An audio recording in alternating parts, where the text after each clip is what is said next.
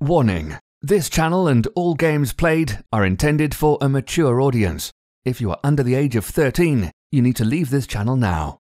Also, Redbeard is a total and you wouldn't like him anyway. If you are easily offended, you might as well get the hell out of here also. Viewer discretion is advised.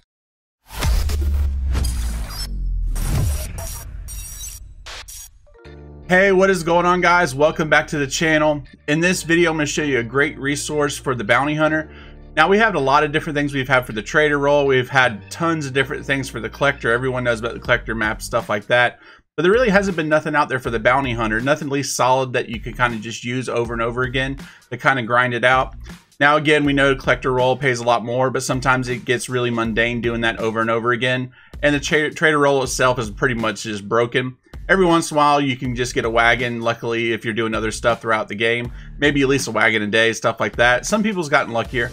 But anyway, let's get to the bounty hunter thing. Now, with this resource, you're going to have all the different spawn locations. I would say probably between 75 to 80% of the bounties that you'll actually get. And there's going to be a direct link to this. Now, again, with it, of course, the bounty hunter, like I said, doesn't pay as much as a collector. But this is going to give a little bit more life to the bounty hunter role. You know, kind of just mix your day up. So let's go ahead and just pull this up real quick. You're going to have a direct link to this.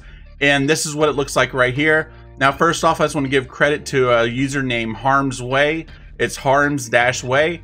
And they spent pretty much, they said, weeks up to a month or so putting all this together. And you can see all the different areas. You got like Butcher's Creek, Heartland Overflow, all the different places where the bounties will actually spawn. You got Window Rock, you know, even St. Denis Graveyard. It pretty much covers everywhere around the map. Now, there's going to be a couple in here that you're not going to see.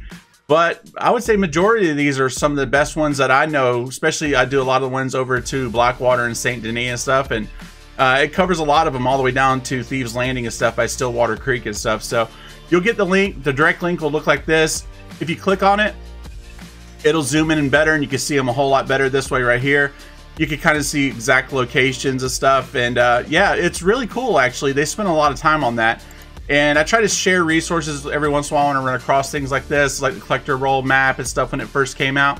This is the first time I've ever seen anything for the bounty hunter role. So whether you're playing the game now or if you just want to put this on the shelf so when the new update comes out, whenever that is, you can kind of start using this again. Either way, it's just another tool for Red Dead Online. So if you do want to stay up to date with Red Dead Online, anything else is coming out with a game, make sure to hit that sub button and bell notification. So anytime videos go up, you get notified right away. So you can jump on the different methods of stuff I get to share with you guys. And also too, if you do me a favor, go ahead and give the video a like. Yeah, just comment down, say hi, whatever you want to down in the comment section. But as always, guys, I'll catch you next time in the next video.